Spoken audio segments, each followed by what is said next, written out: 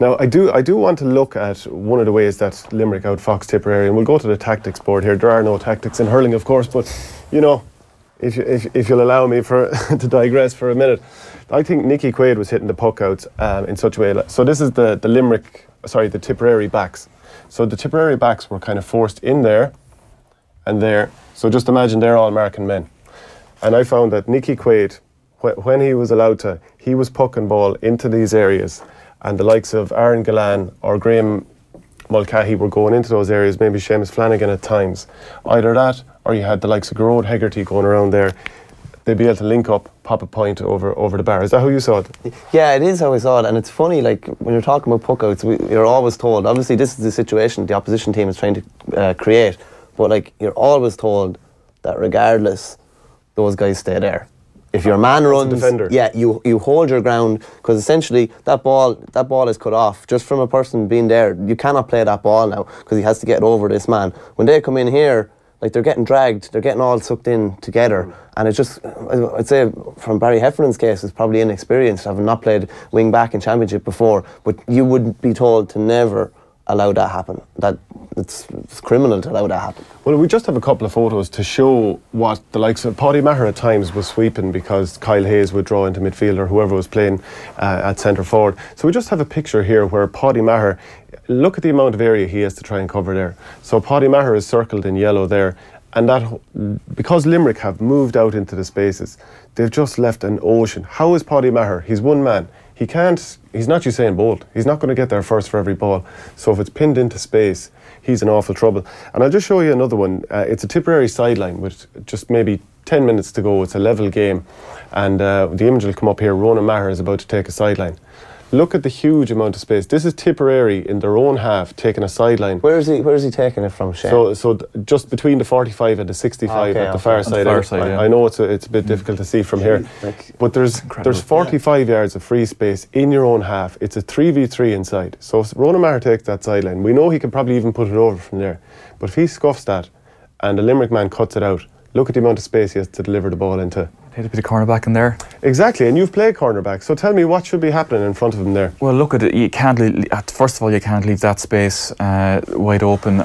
I think your first job, growing up as as a hurler, if you're playing in the half back line, your first job was to block the ball going in. That was your first. That's a basic principle, and that has to happen.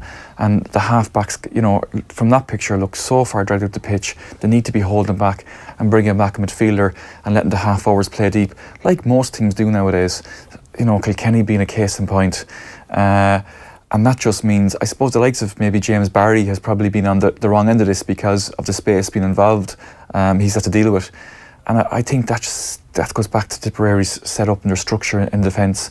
The half-backs have to hold position, have to cover that space, and the midfielders and the half-forwards. I think it's just a communication thing, to be honest, Shane, and they drop back a line.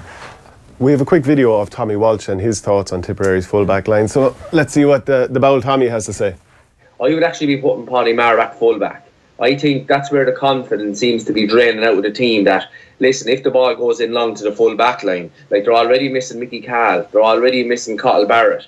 So I think I was at the league final right behind the goal, in the new stand behind the goal inside Nolan Park. And when when Tipperary were in trouble in the last 10 minutes, they put Pádraig Maher back in full back. And if you can think of it, most of the ball goes into the full forward line, to the full forward. So if you have your best player in there clearing ball, like, go back to the Brian Lohans, the Rocks, Noel Hickeys, even last weekend, like, I know they lost, but Dave McInerney was brilliant. So if it was me, I'd be putting Pádraig Maher back full back. And would that role, say, if it were to be instigated this Sunday, hypothetically, would that be, as you say, a man clearing up kind of almost as a looser full-back, or given the individual scoring threats that Cork have from the likes of Horgan, Lehan and Harnedy, would it be a man-marking job?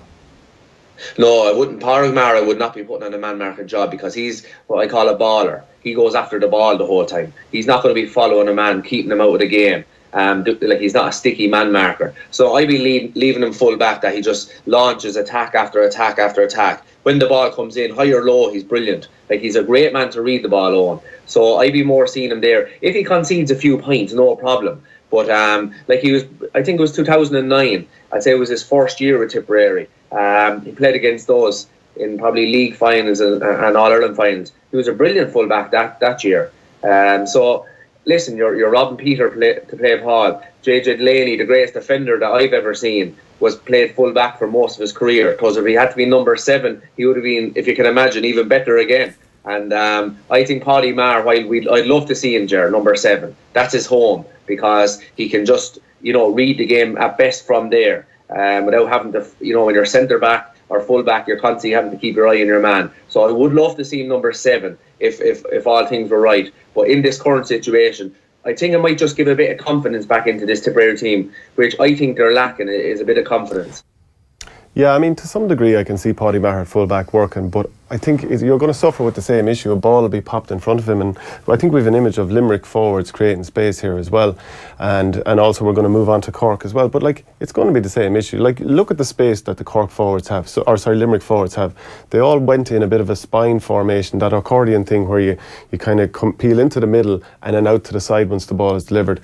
I don't think Paddy Maher at full-back is going to change that. The problem is the tactical side. I don't think it matters who you have in you there. need the midfield, you need every line to peel back a small bit, and that will protect your defence. You need everybody, like, imagine that's the same team. If everyone starts a bit further up and you keep your full forward line in here, you've actually just got space to work with at this end rather than space at this end in your backs. We actually did it, my time with Dublin under Dalo, we just played with, on the defensive puckouts, we played with 4 half-backs with Johnny McCaffrey dropping back and a corner forward went to wing forward.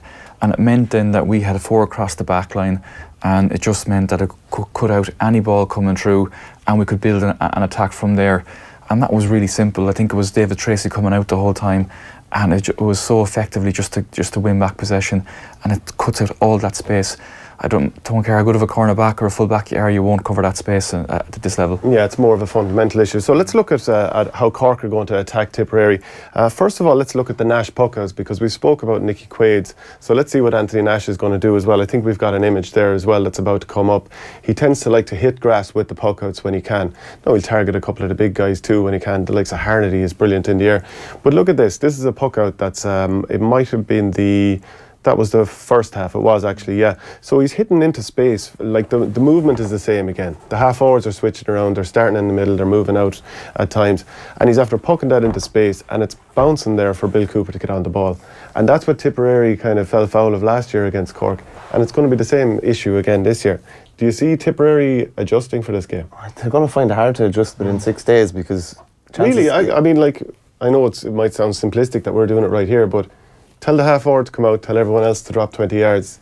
It seems simple enough. It does. If you haven't been working on it, it's a little more difficult, and there's the sense of panic that they have to win this game as well. So trying something, not saying it's new, but something that they haven't maybe been doing this year is a bit of an issue. But just on Nash's puckouts as well, I remember playing against Cork when Don Logue was in the goals and it was gas. It's the same kind of thing is happening again.